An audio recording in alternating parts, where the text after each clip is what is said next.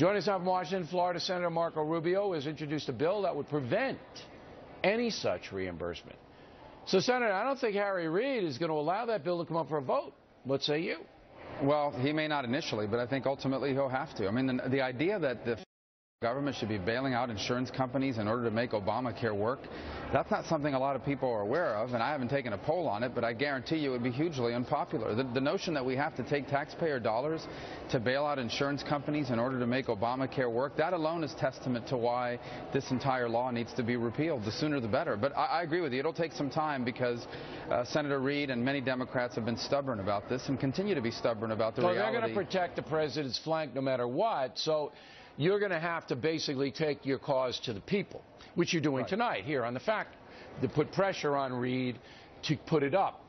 But what is the threshold there? You say, well, if they're not making enough money, it's not spelled out. Is it in the Affordable Health Care law? No, it isn't. It says that any shortfalls that may happen as a result of the law, that they're going to come in and make up for it. And according to the rule, the way they've written it, it could be any amount. I mean, they really could just go, pour hundreds of millions of dollars of taxpayer money into these private plans. But you talk about taking it directly to the people. I already see it. The body language on Capitol Hill among many Democrats is very different than it was a month and a half ago. Very different than it was just a couple of weeks ago. No doubt they're scared, particularly the ones who have to run for office next year. That's right. That's right. But this threshold thing, this insurance thing is interesting because I didn't know this. When did you find out about it? Did you know it before the vote on Obamacare? When did you find out? Well, I wasn't here when they voted on Obamacare, but I can tell you we've been studying it over the last few months because we've heard a lot of outside groups been mentioning it, looking at exactly what it meant because we wanted to be responsible. It is exactly what I just said. And after last Friday, it's the likelihood that they're going to have to come in and bail out companies has increased exponentially. Sure. Because a lot of those companies were counting on the people that lost their insurance to be part of their exchanges. So they're either going to have to charge higher premiums, which goes against the very thing that the law was sold on, or they're going to have to be bailed out by the taxpayers. But even if they charge higher premiums, which most of them will, I mean, the initial data says that people holding private insurance, and now, as we reported last night here on Fox News, even in plans paid for partially by their employers, everything's going up because they're not getting the groundswell of people coming in because people can't come in because the machines don't work. So if you charge a higher premium, less people will be on these plans, meaning you're going to have to charge an even higher premium. You get into what they call that death spiral of these plans. That's where this thing is headed. There's no doubt about it. Right. It's headed toward... There's no doubt about that. And I said this very early on, that the administration will do anything it can to keep this thing floating.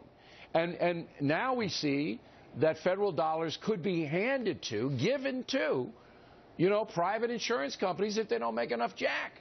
Yeah, it's a bailout, just like the auto bailout and everything else. It's a bailout. Because the administration doesn't care how much deficit it runs up. They don't care. I mean, obviously they don't care. That's what they've been doing for 5 years, is running up huge debt. So a little bit more debt to carry Obamacare on the rolls, they're going to do it. But, Bill, here's what makes it worse. This bailout would be every year because these plans don't just need a one-year bailout. They're going to need an ongoing bailout. So this is not unlike the other bailouts. I thought it was a 3-year threshold.